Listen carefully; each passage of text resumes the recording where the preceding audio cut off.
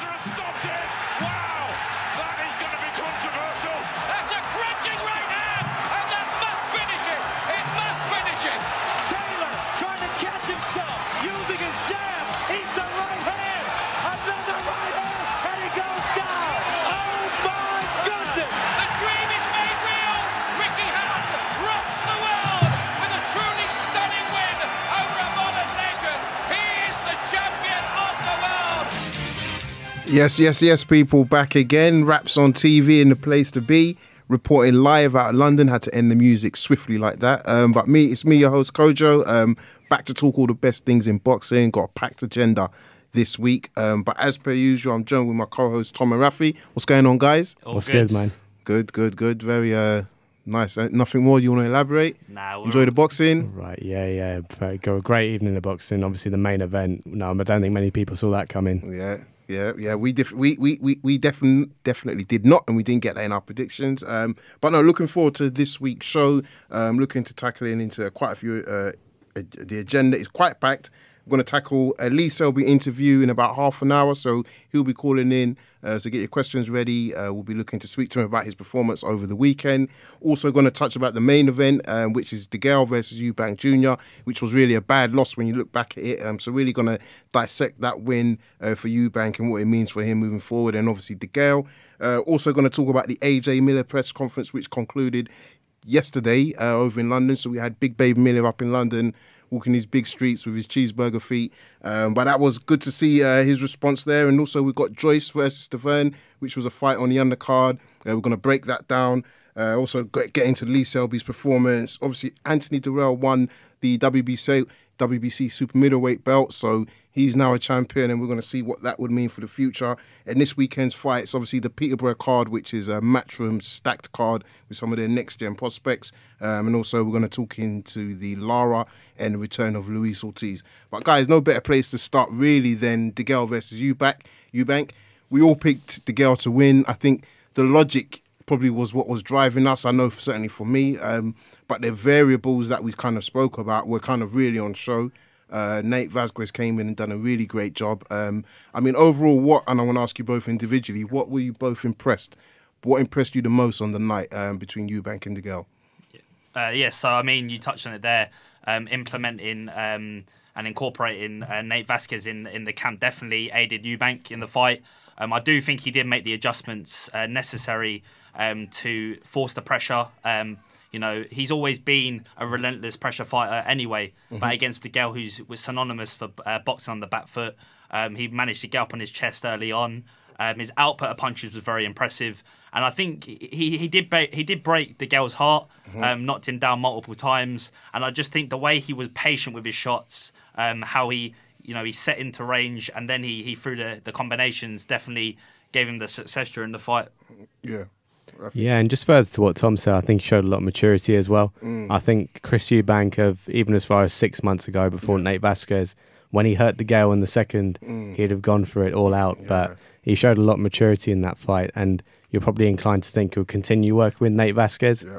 So very good performance from Eubank, and it was applied pressure. Yeah. It was quite methodical in that sense, whereas we're quite used to seeing an onslaught after onslaught of barrage of punches, and it was quite methodical and tactical. Yeah, I mean, I think you both kind of said something which is really important. One is the maturity. I think Eubank showed great maturity to not lunge in when he had him hurt and just kind of go reckless with his punches. He was very sort of calculated, took his time. Even when, if you look at one of the tactics Degale was employing, was to throw the jab or throw a single shot. It was catching Eubank quite early, but later on, Vasquez said to him, listen, when you see him throwing it, just step back or lean to the side. He began to do that and was able to counter effectively. So I thought that was impressive.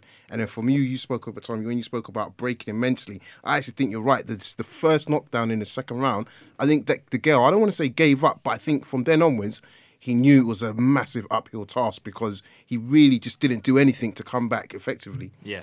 Were you surprised to see Degale lunging in as much as he did? Because that wasn't something that we'd seen for a very long time. Yeah, I was. And at the first 2 or 3 rounds, I couldn't make out whether it was a positive or negative, if I'm being honest. I was looking at it and I was thinking, well, he's landing with the odd shot, but he's going straight in for the clinch. So, yeah. And I think what was important with that fight as well, Eubank managed to listen to the instructions from the corner. Yeah. Beforehand he was very sort of dismissive of the corner's instructions, particularly going into those championship rounds where you need your corner to give you those vital instructions. Get back to the corner, regroup, stick to the game plan. He stuck to, fair play to him, he stuck to the game plan throughout the 12 rounds. And I think as well, what a lot of people criticised him for before was his footwork. And I think in this fight, he managed to take those pigeon steps, set him into range, and then throw the combinations. And it off-guarded Degale. Yeah, that's actually a good point, because he wasn't, there wasn't a big gap in between his feet. It was pigeon steps, even though it looked a bit awkward at times. Because I was watching, I was thinking, you could see, the Billy Joe Saunders of these worlds, Callum Smith, will probably still beat him, but for a name of Degale, he was using what he's learned, and you could see it on show. It's just teething problems. Exactly. And I think the longer, but the more he can kind of fight under Vasquez's tutelage, I think that's going to be impressive. One of the key things for me, I'll just say, was the calmness of Vasquez in the corner. If you compare the two sides, you could see that Jimmy McDonnell, who's a great trainer, he was quite erratic. When there was blood, and it was all about, it was just quite... You're going to cry in your room tomorrow. Right? It was all a bit of a mess. But with Vasquez, it was very calm, like clear in-fight instructions. So he's reacting to what he's seeing and then giving him an approach. Say, listen, this is what you should do when you see him doing this. And I really like that. And I think it was a breath of fresh air, because Eubank has a perception and this sort of reputation of being very arrogant, doesn't want to take instruction, doesn't listen to anyone. But actually on Saturday night, you saw he can follow a plan out to a T. So I think you touched on there as well. I mean, it seemed quite similar to the way the Saunders-Lemieux fight happened with the corner. They're very animated. Degale got back. He never really seemed in control of the fight from a mental standpoint. I just wanted to kind of get your thoughts on kind of stepping up to the elite level.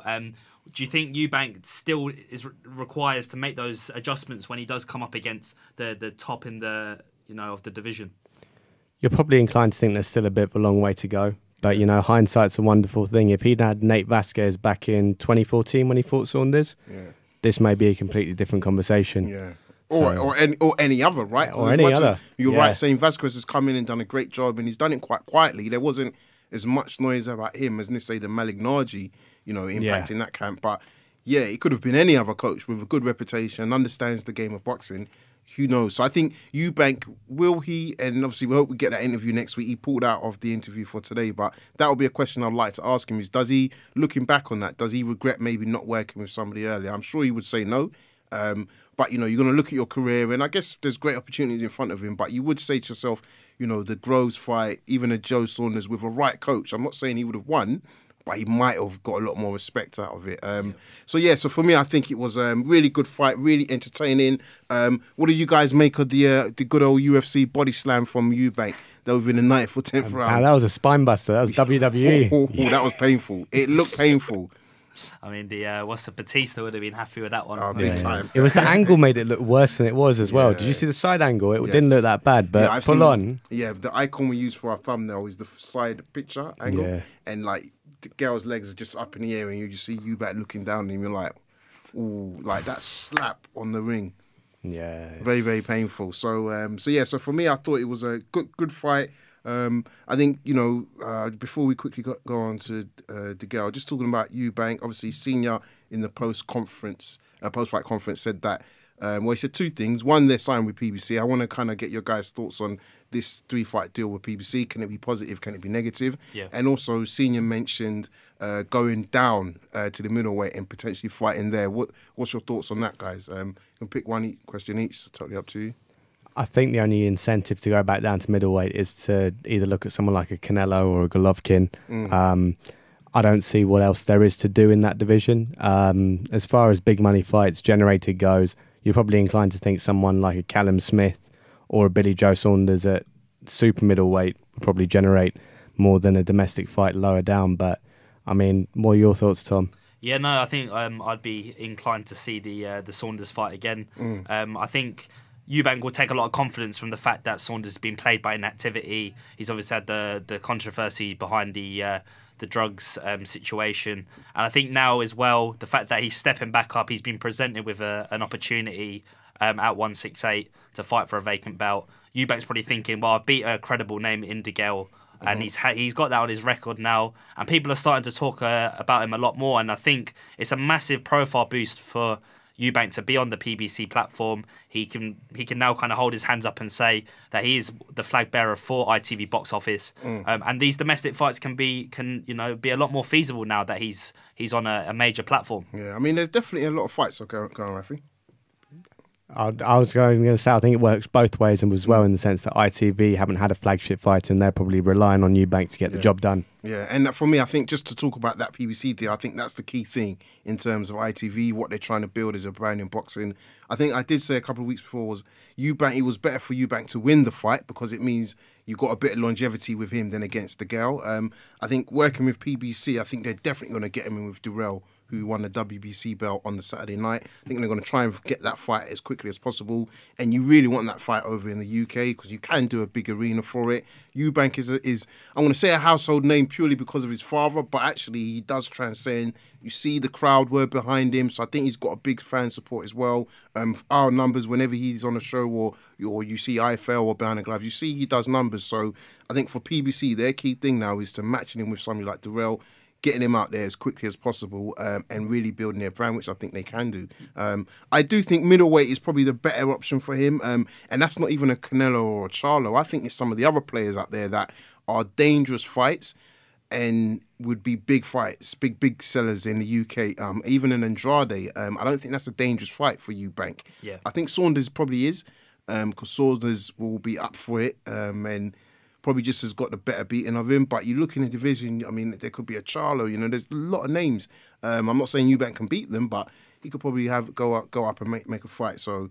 And even the Lemieux fight is a great matchup. I mean, even to kind of break into the elite level, it's a massive name to have on your record. Obviously, Lemieux's got a high ranking with the WBO, and I think stylistically, the Andrade fight would be a very good fight for Eubank. I think if he can get up on the inside, apply pressure, as Rafi touched on earlier, he can certainly cause Andrade problems. And I don't think. There's certain fighters in the middleweight division where they've got a bit of range, they're able to use their reach, but I think once you're in there with someone who's on your chest early on and forcing the fight, then it becomes a lot more problematic, especially late on. Yeah, and it did prove to be for James Degale. Yeah, no, 100%. And I guess you're looking at that fight. I mean, one thing that also impressed me was Eubank's, I'll say, accuracy of clear. I think he doesn't have the power at super middle because some of the other guys I would have seen, they would have knocked Degale out with some of the clear shots they were getting. And Degale was clear on the back foot from like rounds 8 onwards. But I think for me, Eubank, it would be good to see him just drop down, like I said, drop down the division and then just start really calling some guys out. Maybe if he takes this WBC, go back down to middleweight and then just say, you know what? Who wants to be a fighter? I can bring a big name. Let's get a big name. But I think it was impressive to see like the way he was throwing his shots, the accuracy of his shots, and he's really shown that he's grown in these last years, 6 months to a year. After. Do you think there might be a bit of a reluctance to do that in the sense that it was a new start it's a new win with a new trainer at a new weight? Maybe reverting to type may not be in his best interest psychologically. What do you guys think of that?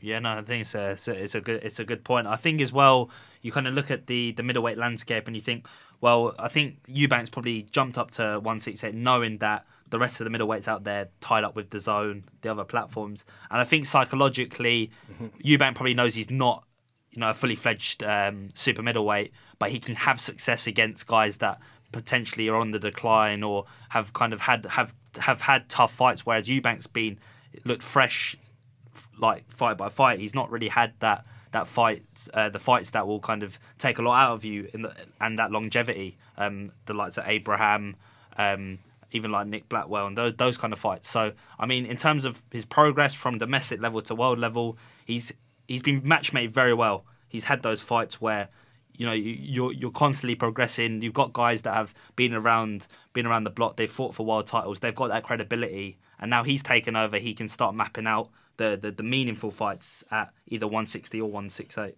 Yeah. And guys, just going on to Degale, I'm going to be honest. I was a bit concerned for him when the cards was being read out, and he had his hand up the whole time, like crazy. Each card, and even that he was reading it, and I mean, so he was hearing them, and he was hearing the points distance, and he was like, still had his hand in the air, and he was like, but what? And I was thinking, are you mad? Like, even as we all know, fighters know when they've won a fight and when they've lost a fight. Yeah, I can't see what he would have seen in himself to make him think he won that fight. I think And do you think it's the impact of the medical? Because I'll be honest, when I hear him speak, and George Groves has got a little bit of this. I think if they've had, there's a length of time that they need to actually, they haven't recovered quickly enough from some of the serious fights they've been in. And when I look at James Degale, I'm thinking, like, his health is starting to be affected here. You know, God willing and touch wood, nothing bad happens, but his slurred speech, he's just so incoherent. You're listening to him, you're like, mate, he didn't even ask you that question. What the hell are you talking about? He can't walk straight. I mean, what did you guys make of that? I mean, it's sad to see, really. Even since the Badu Jack fight, it just seems that he hasn't really got any notion to what's going on, really. Because, I mean, I can't see how he can possibly think he won that fight. I think, it brings it back to the fact that Eubank broke his heart early on. Yeah. And I think it would have been better if he had come out and just accepted that he lost the fight. Eubank was the better fighter, landed the more shots, had a better output, Exactly. was more aggressive. And the problem with James Degale is that he works 30 seconds of every round, banking on that to get him through the fight for the 12-round distance. Yeah. And you can't afford that at the elite level. You've got to work for 2.5 minutes to 3 minutes of every round. Yep. You know, give the judges something to say, yeah, you've won that round, even if you've nicked it, if it's a close round. Yep. But he just doesn't. His work rate's not good enough at the elite level, and it's proven since the Badu Jack fight. Yeah. I think in his defence, though, there was some common ground with the judges in the sense that some of those scorecards were quite close, to the surprise of the three of us, I'm sure many of our listeners tonight. Yeah. But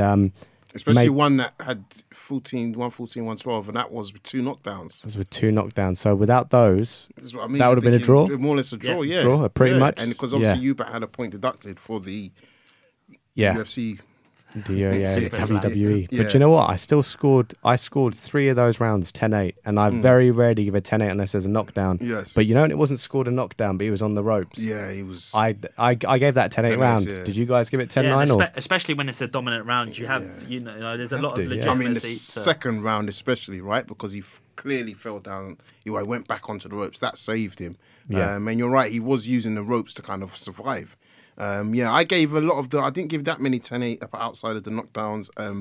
I think I had it, because at some point I stopped, but I had it at least 4 clear for Eubank. Because for me, what Eubank was doing, which was impressive, was the last 30 seconds, actually his activity went up and you could hear Vasquez saying 30 seconds. And then he was pressurizing him and he was throwing shots at him. He was landing. I think even in one, forget what round it was again, maybe it was 9-10. He literally landed about 5-6 punches on Degale, and Degale was moving back at the same time, and Eubank was lunging forward, but it was catching him. It was efficiency, wasn't it? That's Very the most efficient way. Honestly, it's of probably the utilising most his ability. efficient he's been. I mean, I'm pretty certain he's living it up for these next few days, just off the limelight of that. and there was a few rounds that were a bit untidy, and it was probably very quite difficult to score. But Yeah. I think similar to the Truex fight where he was on top of Degale was forced back onto the ropes. I just think in terms of aggression, Eubank's probably a few levels ahead of Truex in that kind of sense. So Yes. I think it'd probably a lot easier for the judges to see that he was forcing the pace of the fight and, as you said, Rafi, efficient with his shots and landing on the target. Yeah. Guys, listen, we're going to go out to the phone lines, get some feedback from the public, as I say, fans talking boxing. So going out to 985. Mr. Afia. Mr. Appia, question or statement? Hello? Oh, he's disappeared. 985, Mr. Appia. All right, moving on. 478. Moving on to 478. Hello? Can you hear me? Yes, can hear you now. Hello? Hi, hello, hi guys. Keep up the good work. Appreciate that, Jeff, I've got a cheers. question for you. Okay, Jeff. A couple of questions. The first one is, do you think that it was Eubank's improvement from last time out, or the fact that Degale is looking like a shot fighter, or just a bit of both? And also, do you think that Degale managed to hit his ceiling in his career, or he would have benefited from changing coach a few years back? Yeah. Because I don't know, like myself, I don't really rate his trainer, but that's just my point of view. But yeah, that's my question, guys. Yeah. Yeah, I think it's an interesting point you raise, especially the second half of your question were about, with hindsight's a wonderful thing in the sense that with a trainer, if you'd rewound the clock 4 years ago, it would have been different possibly. But For myself personally, I think it was a mix of the two, but I think you do have to give Eubank credit because at the end of the day, James Degale is James Degale. Has he seen better days? Yes, but at the end of the day, I think there was a lot of maturity that he showed there, which he hadn't done previously, and that was testament to his coach for myself personally. Yeah, and I think just to kind of add on to that, I mean, the first part of your question, I do think it was an element of both. I think Eubank was very good at listening to the instructions when it was most crucial, especially those kind of mid to championship rounds. And I think in terms of since the Badu Jack fight, I think Degale's kind of, like I said a bit earlier about his work rate, he's starting to bank a lot more on just kind of working for the first 30 seconds of each round to kind of capture the judges' attention. So, I mean, I think you can't take anything away from Eubank. I think he stuck to the game plan well, and like we said, was efficient with his shots early on, scored the knockdowns, and I think just grew from strength to strength and built more confidence in the fight. Yeah, and if I could just add, I do think again it is a bit of both. Again, just my opinion. I think styles make fights, and I do think it was the style that Eubank brought at this specific time of Degale's career that probably helped him massively with the win. I think there were key things from Vasquez that helped. But for me, I would say, Eubank, at the end of the day, he had more energy. He was more efficient in the shots. And one of the things about Degale, I've always, I respect him. I think he's done well, Olympian, world champion. But if you think of most of his fights, probably Dirrell, and even then that was close, he always gives up the second half of the fight. So he's only really a 6-7 round fighter, which can be enough. Yeah. But he's never 100. I struggle to think about a fight where he's been dominant. And last week that came to my mind, but I just thought, he's got the pedigree, he's got the experience. Eubank hadn't. And I thought Degale would get the win. But yeah, Eubank, I think he impressed me. And I think it's a mixture of Degale on the slide and Eubank being reinvigorated with a new coach. And just flipping the question back on yourself, do you think it was more a case of Eubank on the rise or Degale on the decline? I think it was maybe a kind of a perfect storm. He kind of met Degale at the perfect time where he was slightly on the slide. But then Eubank's made some crucial changes, like having a coach that he's going to listen to, someone to teach him about his footwork and sort of tighten up some of those fundamentals, because he seemed to go in there previously to just go in like a whirlwind, even though he was starting slightly slow, but it was all about work rate and throwing rather than, using a bit of his technique and setting things up and using some good footwork to get in and, and set up the attacks. And I think that was massive for the fight that happened at the weekend. And I just think hopefully we'll learn more, because this is the Eubank that I thought we would have seen. And I think maybe he's shown up to the party slightly late, but he's a young man. He's not got a lot of miles on the clock. He might be the same age or around the same age as Groves, but he's got a lot less, wear and tear in the tank. And I think he can start his career now, properly. Yeah, some great points. Yeah. Perfect. No, thank you very much, Jeff, for calling in and support. All right, thanks, guys. Cheers. Appreciate the support. Keep going. Cheers, Cheers, thanks. Take care, boys. Cheers. All right. Cheers. Going out to 350. 350. Hello. Hey, guys. Hello. It's Melissa from Melt PR. Hi, Yes, Melissa. Melissa. How you doing? How you guys doing? Doing very well. Shout out to Team Dogbo. Yeah, and the rest. And the rest. She's building a big clientele now, big client base. Come on. Lomachenko, Crawford, Khan, come on, very privileged to be working with yourself. I think you guys sounded really shocked that you just heard me. It's good to have you on the phone into the studio support as always. So. Exactly. What's question or statement, Melissa? It's going to be a question. So, do you feel that the James Degale, Chris Eubank show was pay-per-view worthy, as in the build-up and everything else that was going on? Do you feel like, as a spectator or anyone else listening in, do you feel like you got that result in the end? Do you know what? I think it's a great question, because, I mean, when you look at the main event alone, you see the pedigree. Degale's got, obviously, 2-time world champion, Olympic gold medalist, has kind of had the fights in the States with Dirrell. You see Eubank is a household name in the UK. So, I mean, alone, a lot of people would have probably criticised that being sort of, if it hadn't been accompanied by a strong undercard. Was it worthy of a pay-per-view? Probably not. But I think because it was backed by Pox and Sports, their kind of building a bit of a reputation in the boxing game, and also ITV Box Office now as a groundbreaking platform both in the US and the UK. I think it kind of added to the strength of the card. Joyce Stiverne was another good fight as long as it lasted, but then also you have the lights on the undercard, Chris Congo, Joyce. So no, in all, I think it was pay-per-view worthy, and I think the main event lived up to expectation. Yeah, it's an interesting. I mean, it's such a shame not to have Chris Congo on the show in the end, but these things happen obviously in boxing. But yeah, it was definitely a great show. I think they made a great effort. Yeah. It's like with what we do, this is what we're I'm always interested in is are we getting it right with the pay-per-view? Because obviously, as you know, I'm doing pay-per-view with Khan and Crawford April 20th. So it's like, you have to take these experiences and learn from them. So most definitely. And Crawford Khan's 100% pay-per-view worthy. I would say, do you know what? If this was Sky, and I know it sounds really weird saying it, but if it was Sky, I'd probably say maybe this isn't pay-per-view worthy. But I think as a boxing fan, understanding that ITV are just making their foray, maybe I just give them that, not benefit of that, but I give them an allowance to say, you know what, this is one of your early pay-per-view cards.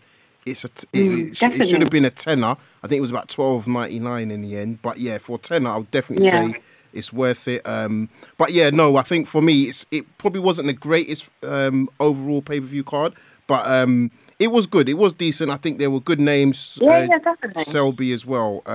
Even the Sterling against Rick Summers was a good fight.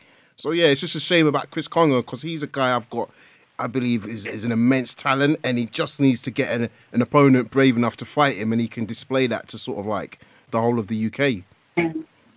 Yeah, no, I was so disappointed. I was so looking forward to seeing him. He's such a great fighter. Yeah, and Melissa, in terms of you, do you want to just let us know what you're keeping up with outside of Crawford Khan? Let our listeners know where to find you. No, we're all geared up. We're just starting the campaign for Crawford Khan. That's what we're concentrating on. We've got a great event coming up with Mark Prince, which we'll be announcing shortly. But yeah, everything's being all the gears full on to April 20th. Perfect. And with the event with Mark Prince, please call in again and let us know. We'll be happy to help promote that and get as many people down there as possible. Most definitely. Yeah, no, definitely. Yeah, Cheers. no, definitely. Because obviously he's been doing. Perfect. All right, Melissa, we're going to move on to the next caller, but thank you very much No for calling problem. in. Appreciate the Melissa, support. for supporting. Take care. Bye-bye. Going out to 985, Mr. Appia. Hopefully that works again. Hello. Hello, fellas. How we doing? Not too bad. Yes, Yourself, Daniel, mate? how you doing? Yeah, how you doing, boys? Yeah, all good. What did you make of the question or statement? Statement. Good performance by Chris Eubank. As the caller before said, that's the Eubank we think we was going to see. The girl he's shot now, he's finished. And, there's been little rumours around about his lifestyle, getting on the piss and all that. And that's probably caught up with him as well. Do you know what I'm saying? Yeah. And, as you said before, he's got stamina issues. He just got out hustled and just he got beat up and battered badly on Saturday night. Yeah. Badly. And Daniel, were you absolutely smashed? Yeah. Yeah.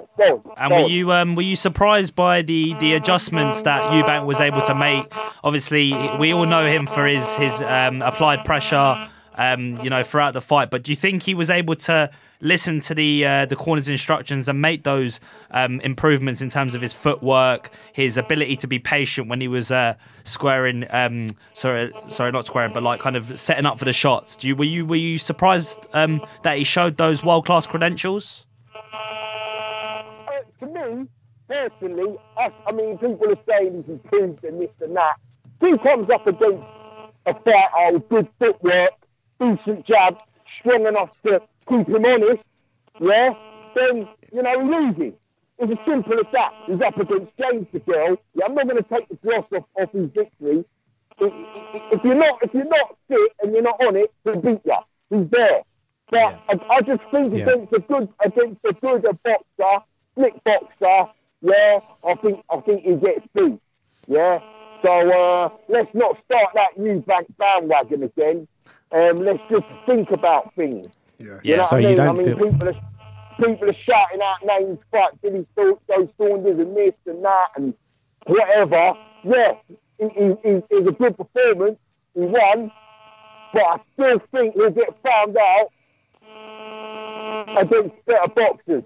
You know what I mean? He still will get found out, mate. Perfect.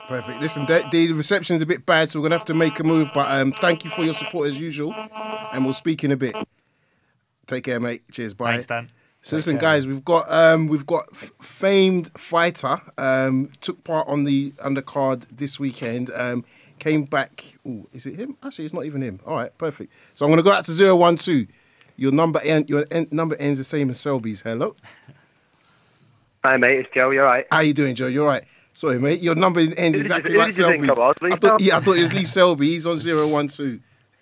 Seen you on the pads, Joe. You definitely live up to that. Your move is quite swift like him as well. What's on your mind, mate? Question or statement? Nothing really. Well, just to talk about the weekend. But yeah, one question is, I was thinking about it. When do you guys think Degale last had a convincing win? Yeah, it's a tough one, Joe. I mean, I think a lot of people kind of, allude to the Dirrell fight, saying that it was his most impressive win. But even that one was a competitive fight, very close on the scorecards. Yeah, he nearly let it get away from him, didn't he? I think his last convincing win was the fella that Virgil Hunter trained on the Froch Groves 2 undercard at Wembley. Yeah. Can't remember his name. The American he demolished guy, him, yeah. but for me, that's the last time he's looked. He's actually looked convincing, Yeah, that's a very fair point. I think he did, mate, about 5 or 6 rounds. Yeah. Is it Gonzalez or something like that? Yeah, I think you're right. Yeah. Yeah, but since then he's just looked.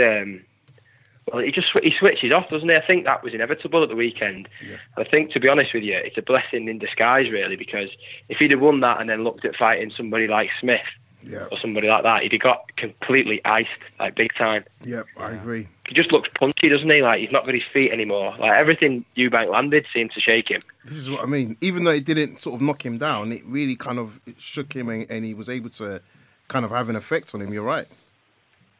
Yeah, I agree. Yeah, definitely. Yeah. It's a shame, really, because he's been decent with the sport. He's achieved a lot, but I think, to be honest, looking at his career recently, you've got to say he's overachieved. Yeah, perfect. And just a quick question for yourself: do you think Saturday evening was pay-per-view worthy in hindsight and also before? In hindsight, no, and before, no. To be honest with you, I managed to. My mate's got one of those dodgy sticks. That's the only reason I watched it. We respect the honesty. I wouldn't have paid for it. I think people like ITV, for example, their audience really isn't boxing fans. But if they put the name Eubank out there, obviously people relate back to his dad.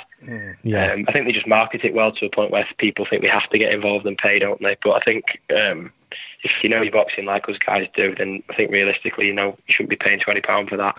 Yeah. And if do you know what I mean? Yeah. And Joe, if Eubank was to step back down to middleweight, I mean, who would you like to see him mix it with? I know a lot of the middleweights now, they're tied up with the DAZN platform, and there's not really anywhere else. Kind of, you've got the likes of Lemieux with Golden Boy, but who would you personally like to see Eubank fight? I'd tell you what wouldn't be a bad fight, and it would be he'd get a little bit of a bauble for it. Is Rob Brand? That would be a good fight for him, and he could probably win it as well. Yeah, the WBA. He could probably beat Rob Brand. Yeah, and that puts him in a good position, then, doesn't it? If he wins that, precisely as well. Same with the Dirrell. So what means more, that or the IBO? yeah, exactly. He's won it twice, mate. And would you like to see him stay at the weight or move back down? I don't think he's big enough to compete with the proper super middleweights. I mean, Groves dwarfed him, and look what Callum Smith did to Groves. Exactly. He dwarfed Groves. I think he belongs at middleweight, really, but I think because he can make super middleweight sort of for the right opponent, I think he's in a quite healthy position, really. Yeah. But I think he's natural weight, and he's always looked a bit better at middleweight, I think, as well.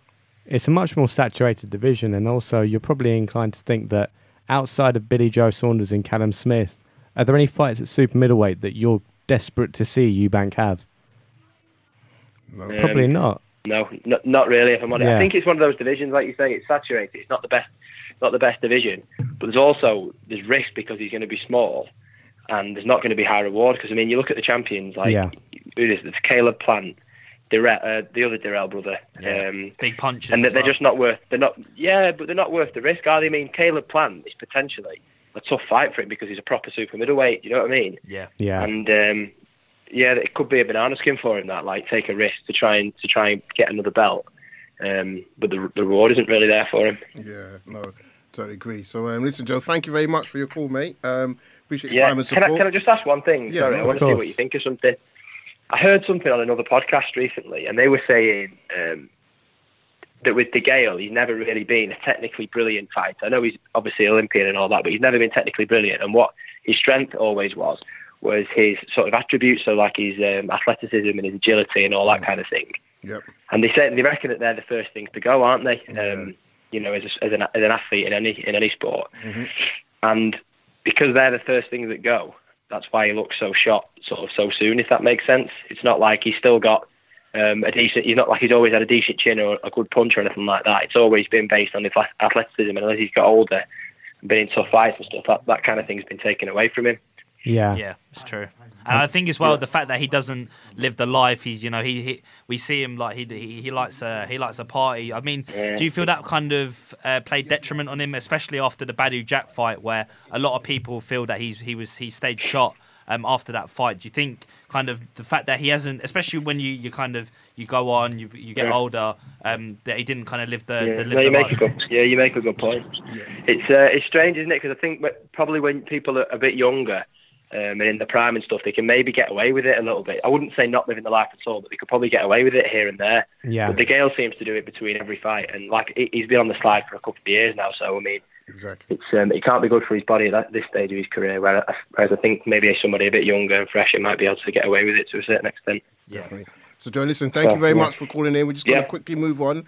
We've got two callers that we need to get to. Cheers, thanks. Bye bye. Cheers for calling in. Cheers, thanks. Going out to 036 now. Hi there. Sorry, we've got a 036. Hi, who's calling?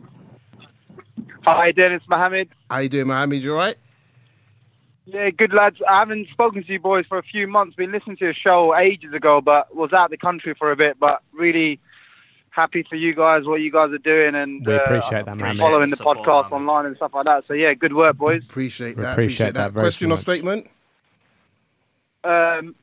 Two quick ones. Statement, I think Degale basically showed that he's deteriorated significantly, and I think Eubank showed a glimpse of his class again, but I think always shows too much of a little bit of a glimpse. I think he's got so much to offer, and he's got so much in his repertoire. I just really don't think he'll ever fulfill his potential due to the arrogance that he has within him and because of his father. And I know his father said that he wouldn't be in the limelight, but again, when his son was there, off he popped in again. So I think there's so much attributes that Eubank has, speed, power, and punch ferocity and stuff like that. I just wish that he really just buckles up and actually shows us what he has, because I think he beats Billy Joe Saunders comfortably if he actually goes in there and actually boxes properly, because the first one, he didn't give a shit in the first couple, by my language, in the first couple of rounds, but that really frustrates me to watch a fighter who's got so many attributes and doesn't really utilise them. Of course. Yeah. I mean, I think that's a big fight that could be sold as well. So, yeah, definitely. Definitely. Thanks. I mean, carry on, Mohammed. Sorry. Go on, and then, go on, carry on. Sorry, interrupted you. No. Sorry, just last question. Oh, yeah, the question is, what do you think about Khan? And what do you think of his chances? I mean, it's going to be a very tough fight. Obviously, Crawford, pound for pound, arguably the best in the world, and I think just kind of the fact that Khan has got the speed, he's got the the range and the kind of the punch volume, but I just think Crawford overall in kind of all the departments is a lot superior. That's just my opinion, but I think Crawford is a much better technical fighter. He's a lot more compact than Khan, and I just think in terms of his angles, his movement, I just think he's gonna be on top of Khan, and I can see it kind of ending early to middle rounds, to be honest. Do you think this is a first time that we'll see Amir Khan get a boxing lesson, or do you think he's going to get knocked out? Well, I think it would be hasty to suggest it goes that far in light of his last performance, but in the step up in levels, there is obviously a massive risk of getting knocked out by Crawford. But if he is to go the 12 rounds, I think it's inevitable, Mohammed. If he is to go the 12 rounds, it's very unlikely that he'll be the aggressor. He'll be on the receiving end of a lot of punishment, and his chin would have withstood a hell of a lot to have taken it that far. So listen, Mohammed, appreciate you calling in. Listen, please keep supporting and calling next week, especially when there's any big fights. But we're going to have to move on to the next caller because we've got Lee Selby in the queue. Cheers, boys. Thank you Thanks for the kind words, Mohammed. Cheers, thank you very much. Appreciate that. 788. The floor is yours. And yes, you're right. Wrapped on TV. how you doing? What's your name? Yes, just finished training. Nice. I heard you were on, so yeah, first time caller. Oh, Connor perfect. Daly. Super. Thank you very much. What's your name? Connor Daly. Connor Daly. Oh, yes, Connor. How you doing? Yes. Yeah, shout out to Thomas. Perfect. Question or For statement? a couple of weeks, and a bit of both. Firstly, do you think? I heard. I think Shane McGuigan said that Eubank that turned up on Saturday. Yeah. He still would have had a chance to beat Grove. Yeah. What do you think of that? I think in terms Obviously, of... it might have been a closer fight, but... Yeah. No, it's a great point. I mean, I heard a lot of rumours about Eubank Sr. asking McGuigan to train Junior, but I think in terms of the adjustments he made on Saturday, I think it would have been a lot more competitive fight against Groves. I just think in terms of Groves' jab, his power, his ability to keep someone of a smaller frame off, I just think Groves would have been too imposing on the night. Obviously, being a fully fledged super middleweight as well, I think that would have played a massive factor in terms of that. So, but no, it's a great point to raise. And Connor, we're going to get a statement from you because we've got Lee Selby on the line, so we need to get to him. So if we can get a statement from you, and I really appreciate. Last one. Yeah. I think if Eubank fights Smith, he'll get knocked out within 6 rounds. If he fights Clark, he'll get outboxed and lose on point. And that's it. Yeah. Keep doing what you're doing. Love it. Thank you very much. Listen, appreciate you guys supporting. Please be sure to keep calling in. Thank you very much. Appreciate that, Connor. Appreciate. Nice. Cheers. Thanks, man. Thank you. So moving out now to Lee Selby, who just fought on this weekend's card. Came in with a tough, rugged performance against Omar Douglas, somebody who's known to be a pressure fighter, heavy hitter, and is very active. So moving on, and we're welcome to have Lee Selby on the show this evening. Hi, Lee. All right, guys. How you doing? You well? How's it going, Lee? Nice to have you back on the platform. Good. How are you feeling after such a, I'll say tough performance, but it's definitely a dogged performance from yourself. How are you feeling, and how do you look back on that fight? Yeah, I'm feeling good. You know, my eyes are the best sore, as can be expected. Yeah. So I got caught with a head. I think I got 3 little cuts over my eyes. But but now I'm all good. Good. Lee, cuts seem to have been a recurring theme for you as of late. In light of the Warrington fight and Saturday evening, of course, does it frustrate you that the cuts seem to overshadow the boxing performance itself? Oh, it's very frustrating. You know, in the second round Saturday night, I thought, not again. I got caught with the head. The blood started running in my eyes. Like in close, all I could do was hold. Like I couldn't see a thing. Like the cuts were on the side of my eyes. Yeah. But, like it only takes like one speck of blood to get in your eye and cover your pupil. You can't see a thing. Shout out to your cut man, right? But you gotta stay professional and just get on with the job. Yeah, well said. Definitely, and obviously with the expertise in the corner and around your team, obviously the likes of Chris Sanagar, Tony Borg. In terms of stemming the bleeding, and sort of as the fight progressed into the championship rounds, what sort of advice was the corner giving you?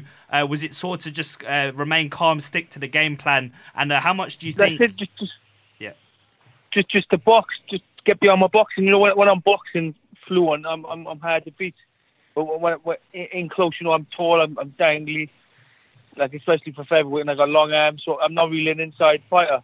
Yeah. You know, I'm tough enough to like mix it in the inside, but like my body frame and shape just don't work as well for me. So when I'm in close with these shorter guys with the smaller arms, smaller reach, they not like outwork me, but they're more effective inside than they are at a long range with me. Yeah.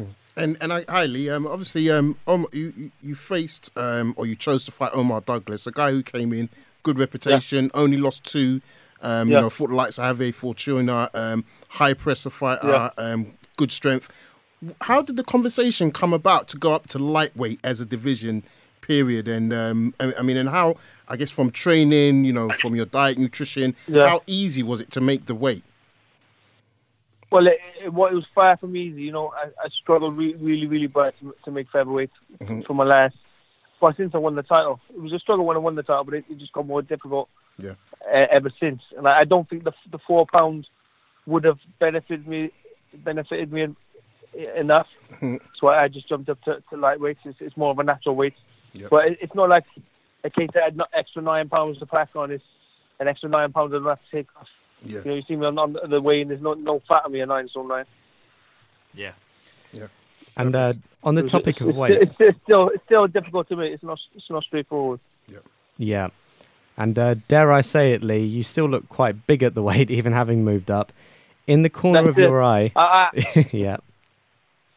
I sound bigger than most lightweights. I'm a big guy. It's surprising when you're next to me how big I really am. Yeah. And in the corner of your eye, have you got a potential leap to super lightweight in your sights in the outer periphery? What super? They changed all the names and what's that, light welterweight, is it? Yeah, light welterweight, super lightweight, yeah. Yeah, well, 10 stone, I'd be a lot more comfortable. And again, at 10 stone, there's no ounce of fat on it. Like, of course. To be honest, hand on my heart, I will fight anybody. To be honest, I don't care what weight it is. I'm like one of those fighters. I think most fighters are the same. Yeah. We're like the type of people we all fight against the best. Yeah. That's how you've got to be. Fantastic. And Lee, just obviously looking at the domestic picture, stretching from obviously 130 pounds right through to, as Rafi touched on there, light welterweight. I mean, is it for you now to kind of have the biggest fights on the biggest platforms out there, or is it kind of target those domestic names, and if a title presents itself, then obviously snatch at the opportunity? To be honest, I'm happy to fight anybody, like I said, so I just leave that with my management. But ideally, I just want to be in the biggest and the best fights out there. You know, I'm 32 now. I've won everything. Saturday night, I won my ninth championship belt. So I've won the Welsh, Celtic, British, Commonwealth, European, 2 WC international titles, IBF international title, world title. So I've won all the belts. Yeah. But now I just want to be involved in the biggest fights possible.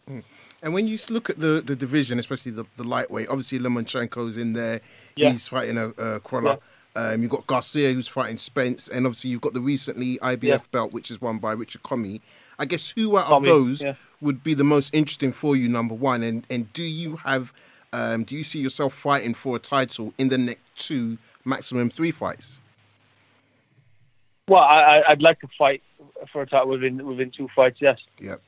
But again, like if a big domestic fight or a big fight with a big name opponent come up, like titles are like sort of irrelevant, isn't it? Yeah, no, definitely. But I'm happy to fight whoever. And I mean, obviously, because this weekend you fought on the ITV box office platform. I mean, how key can that be to your career, working with the likes of PBC and the ITV box office to become a household name? Is that something that you're focused on, you and your team as well, or looking at? Well, that's the biggest platform in the UK, I'd imagine. ITV. Yep. You know, we got it's like terrestrial TV and the pay-per-view platform. Yeah. So Al Heyman's just done like a 2-year deal. I think it might be 15 shows a year. Yeah. For the next 2 years. So there's a lot of opportunity for me to be boxing on those shows. Yeah. Yeah. And if I can do that, I can get my name right out there, and not just to like the sports fans, the boxing fans, but like to the general public who watch our TV. Of course, and broadcasting platforms aside, Lee, now that you've moved up in weight, does that for you close the curtain on the Josh Warrington chapter, or is that a wrong that you'd look to put right further down the line, or is that history for you now? Well, it's history to me, but of course, if you moved up in weight and fancy the fight, I'm game to fight anybody. That's very interesting. That would definitely be very interesting. Yeah. And a reporter interviewed me, but just as I was going to the venue for my last fight, Yeah. And he said Josh Warrington said he'd like to fight me at catchweight or something. So I'm more than up for that. Oh wow, Yeah. that would be really interesting. And I can imagine you'd probably be inclined towards that as well. If he did say that, If he said yeah. And Lee, if he did say, they might have just been the reporter trying to stir some shit, trying to get a story. Yeah. Lee, it was great to have see you back on the under the bright lights on Saturday. Just a kind of a question about sort of remaining active this year. How many fights would you kind of like to have? I know it's kind of, you know, you've alluded to, you know, another chapter in your career. You want to push on now, get the biggest fights out there possible. So, I mean, if you could map out 3 fights, whether that be on the domestic scene or title contention, who would you kind of like to fight? Well, it's a bit frustrating with these cuts. You know, I'm going to have to take a little bit of time out to let the cuts heal. Otherwise, I would have been planning my next fight straight away. Yeah. But, you know, I'm just happy just to be fighting. I'll fight anybody, like I said. There's no one I'd target. I know the IBF. Well, it'd be interesting to see the IBF ratings after winning an international title. You know, I was IBF champion for a long time. Mm-hmm. Lost the belt on my 5th defence, and I was IBF Fighter of the Year. So I'm assuming they'll rank me really highly in the lightweight division. So we just see now next month where they come in the ratings. Yeah, because in the IBF, the vacant, there's a number 1 and number 2 positions essentially are vacant now. Yeah, they leave them open, don't they? Exactly. Yeah, so that could really be good. See where they put me. Yeah, and there's a lot of, and I'll say dangerous guys, but when you look in the IBF as a division, there really is some, you know, in the rankings, there's some dangerous guys, which would be in some entertaining fights. Devin Haney, Teofimo Lopez, who fought a couple of weeks ago. So, Francis Bartholomew. So, really good. I want to be involved in these big fights. Yeah, and especially with your skill set. For the fans want to see what I'm you. in the game for. I don't want to be like, and that's another reason why my team picked out a dangerous fighter last summer, just to get me moved up in the ratings quickly. I could have come back and like knocked out like an easy opponent. Look $1 million. Yeah, but it don't move you up through the ratings. Does it? No, and that's testament to obviously your world championship credentials. And I think as well, the fact that you feel a lot more happier, comfortable at lightweight will obviously stand you in good stead and give you the strength and the confidence to get right back in the mix. I was able to eat breakfast the day before the win. Yeah, well, and I mean, but in all jokes aside, when you look at it though, you know, a lot of people would have thought Lee Selby after the Warrington loss, jumping up 2 weights, is he mad? What's he doing that for? But you know, you were able to execute the game plan, and again, Douglas, I've seen some of his knockouts. I hadn't seen a lot of him before, but he was a dangerous fighter, and you had the cuts, but you remained under pressure. You were able to stick to your game plan, and as much as he was coming forward, really, I think you had the score, the beating of him. And I think for me, the points were a bit too close, to be fair. I think it would have been a lot wider without the cuts. I could have boxed more. I could have settled down a lot more. Yeah. And like you said, he was a dangerous fighter just because like the UK fans don't know him. Yeah. In America, he's a good fighter. He had those 2 losses, one against Ed Cherry, who had a close fight with Jose Jirazi, so he could have been the world champion. And Javier Fortuna, who was a world champion. Exactly. So if I was still a title holder and I boxed him, that would have been like considered like a tough world title defense. Definitely. And as you, no, sorry, go on. Yeah, go on. Sorry, as you touched on about the margins, do you feel that obviously the cuts have tainted the light shed on your recent performances? What going forward do you think can be done? Like, what do you think can be done? Because this is a recurring thing now. The cuts? Yeah, as in the cuts. Yeah. Bit more bobbing and weaving. I need to be a bit, not get in. Just with the end. I just need to be a bit more disciplined. As soon as the fight is in close, just turn them and just back to the boxing, keep it a long range. Yeah. Don't get mixed up because I'm quite tall I'm quite tall for a lightweight, and when they're coming in low with their head, I'm above them. I'm coming down there, coming up, and I'm just cracking heads. So I'm just gonna have to keep turning them on the ropes. Keep the long range boxing. And Lee, I guess also there's an element of fighters studying you in the same way that you'll study them. They'll now pick up on this recurring theme and possibly target, well, not target because you can't target cuts, but lean towards situations, pun intended, that could instigate that with headbutts. So what do you feel that now that's become more prominent and that could be used as sort of a tactical thing against you specifically, will you adjust for that?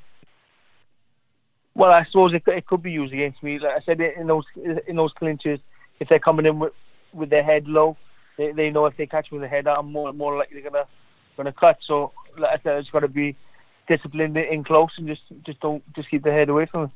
Of course. Keep turning them. And Lee, appreciate you calling in. Just a couple of things before. Sorry, Karen.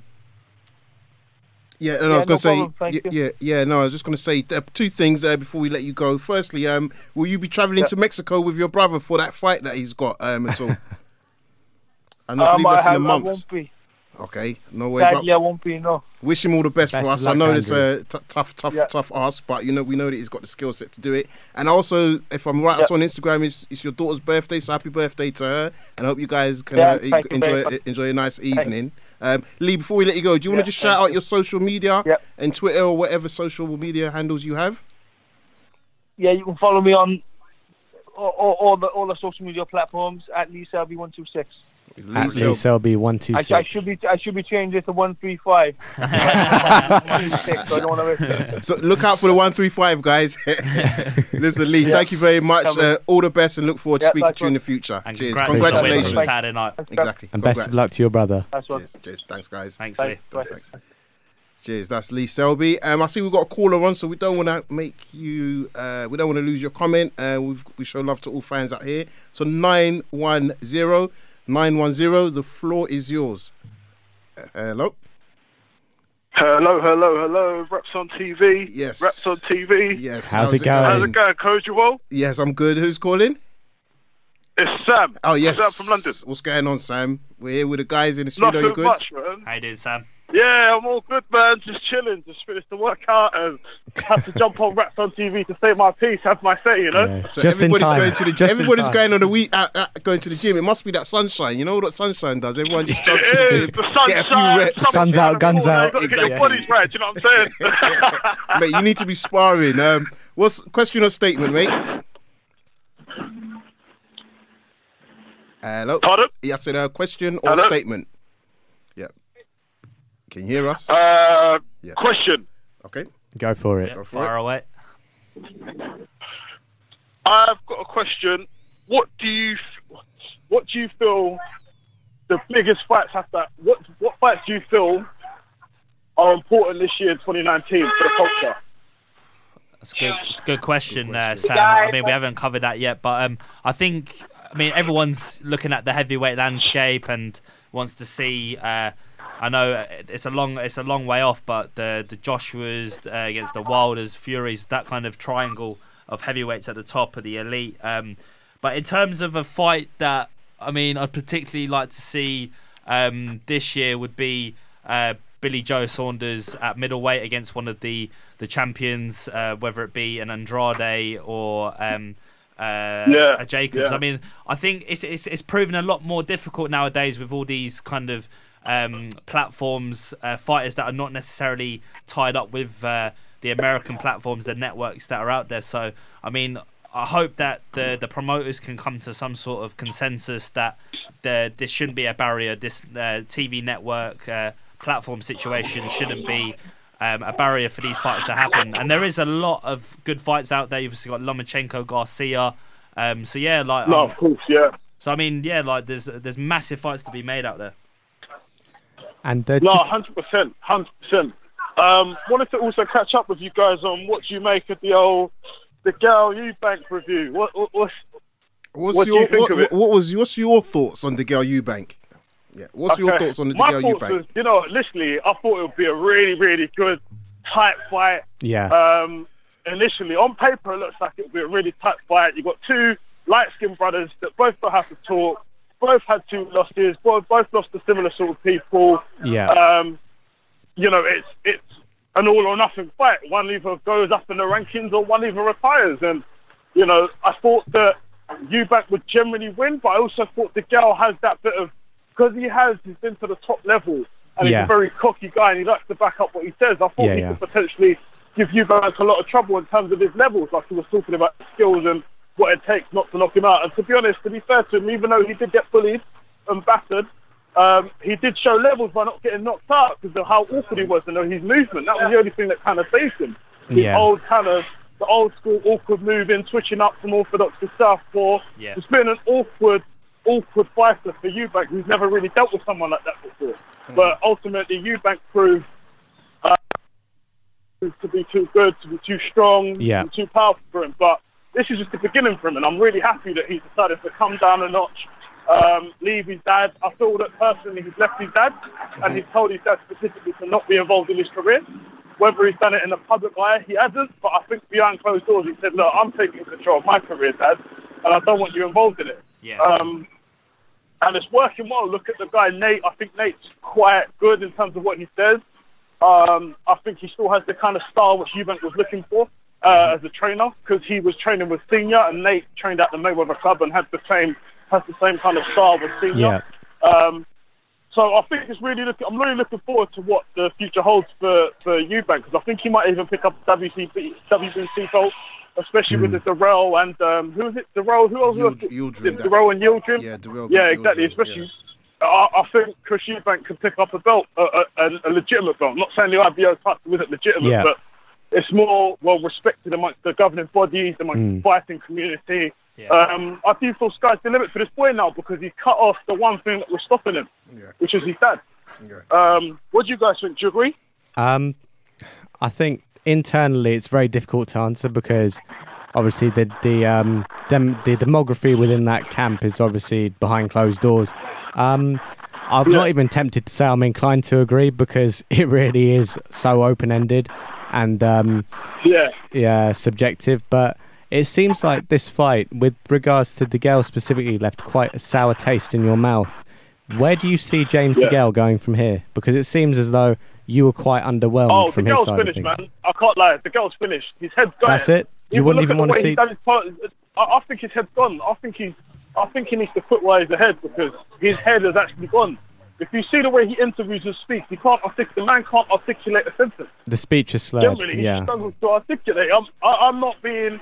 even George Joyce made that comment with IFL, when he said, look, Degale's lost his head, he can't even speak. Look at, he doesn't even know how to articulate certain things or say certain things. The boxing's taken its toll, and he hasn't been the same since the Jack fight. And for me, it's a bit of a sensitive topic, because I don't want to see someone like Degale lose their head, and the sport has to force him to quit rather than him opting to quit. I think he should just retire with his head held high and just keep it moving from there. But I do think he should. It's a very, very bad decision if he decides to get back into fighting again. I think Eubank was his last biggest payday with the PBC Al Heyman guy. I'm sure Al Heyman made sure he got a nice lion's share of those two fighting.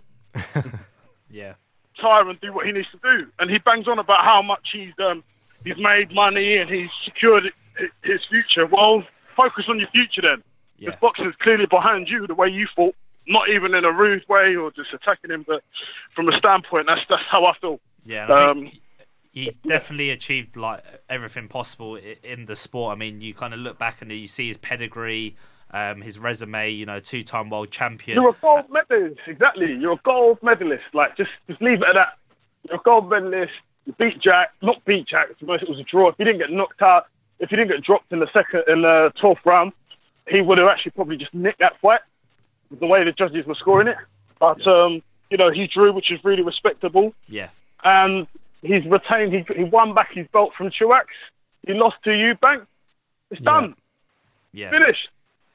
In the words of Nassim Hamid. And... You're done. Retire. Just quickly touching on the AJ Miller press conference this week. What was your thoughts on the two? I mean, two contrasting press conferences. Obviously, the conference in New York. The first one I really enjoyed. Just the fact that Miller was able to press AJ's buttons and push him, I was like, yes, that's the AJ I want to see. I want to see him talking smack. I want to see him not saying politically incorrect things. That's why I like AJ, because he can do both. He can surround himself in both environments, where he can be with the corporates and he can mix it with the fighters and the rough of the rough. And I think recently I feel that he needed that kind of press conference to kind of say who he is and remind people what he's about, because I think people are getting lost in the amount of ads with British Airways and Lucozade and all these other sponsors that people are forgetting he's a real fighter. Like Miller was saying, he does his skin and all that else to see that you're a fighter. People want to know the core reason why you're here and what you're about and what you're here to do. Don't get me wrong, I'm backing AJ, but I also feel that Miller will give him a bit of work. But I thought that's a perfect. This is the perfect opponent for AJ to announce himself to the American crowd, especially in MSG with Miller. I feel that he will. I feel that AJ will just show levels and really solidify himself and begin to grow his brand in America. And I'm interested to see that journey. Bringing it back to the UK presser, I like that one as well, because AJ was back to his normal self. Back to his calm territory, but he was also giving him a bit of stick and he's going to rearrange his face. Like, I love that fight too. I want to hear that. And Miller wasn't piping up as much before because he realised that, oh shit, I'm not in my backyard. Yeah. I'm not in New York. I can't be saying some of the stuff that I was saying in America because I'm here for a few days. Exactly. Do you get what I'm saying? Exactly. I feel that Miller's been very tactical. I think he knows this is going to be one of his biggest paydays he's ever going to get. So he's just trying to soak it up and just really take things in and take in the UK scene. I get he's been to the UK before, but it's one thing going to the UK and watching a fight, and there's another thing actually being in that ring, or being around AJ, or being around the whole team AJ fans and the whole clout that he actually has with him. I know he's fighting MSG, but I do feel, I just feel that AJ is going to be so clinical in this performance because he feels like he's got doubters on his back. He's got people saying he took the easy option out when he didn't. Yeah. So it's just down to politics with promoters. So this is time. Thank you very much for the call. Appreciate all the support as always. Just gonna have to cut you there. But listen, keep calling, keep supporting. We really appreciate all the opinions from all the fans that are enjoying the sport. So enjoy your week. No problem. Thanks very much. Thank you very much. Cheers. Appreciate that. Cheers later. Top man. Cheers. No, it's good set of callers today. So yeah, definitely like to hear their opinions. Obviously, it was a busy weekend. Also, just to let you know, breaking news while we've been on the air, the WBC have confirmed that Wilder versus Fury #2 will not be taking place. I repeat, will not be taking place. It's rumoured that, as we would have thought, Fury is going to explore other options, namely the ESPN deal.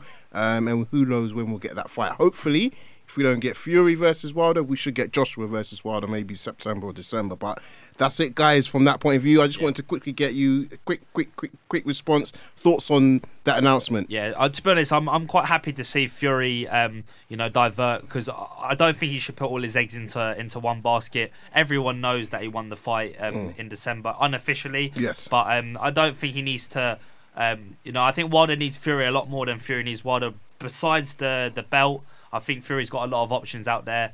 He's obviously back, coming after an 18-month layoff. He's had 3 fights since then, 2 kind of tick-over fights, and then obviously the 1 meaningful fight at elite level. So I think that you look at the rest of the landscape at heavyweight, and there is fights there for him to build a bit of confidence back, get some more rounds. He definitely doesn't need confidence, but I agree with you. Build more, get more rounds, work on his fitness and his stamina. Yeah. The political chess continues. It's a shame for me because I would have wanted to see that sooner rather than later, but maybe Fury and Wilder collectively now know that they can only for so long have a stranglehold over the current attention or the flame that's going in the heavyweight division. So maybe delaying it is just to wind Joshua up a little bit more. Yeah, I think from a commercial perspective, it's definitely a smart move because the demand for this fight is clearly going to grow after the first one.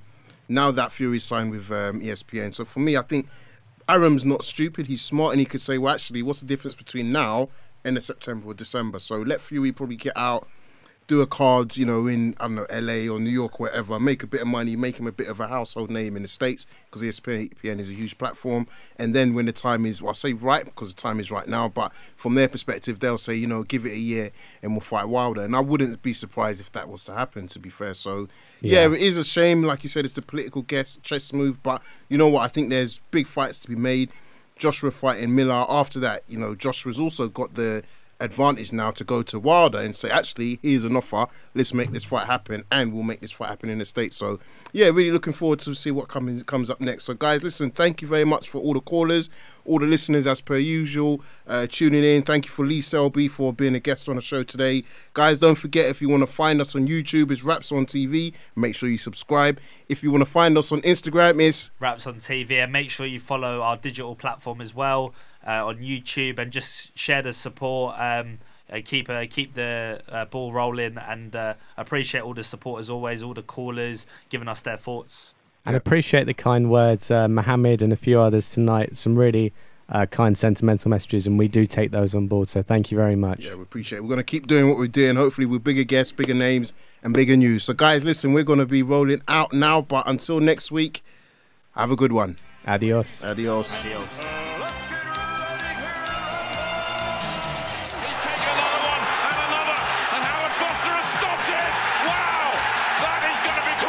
That's a crunching right hand, and that must finish it. It must finish it. Taylor trying to catch himself, using his jab.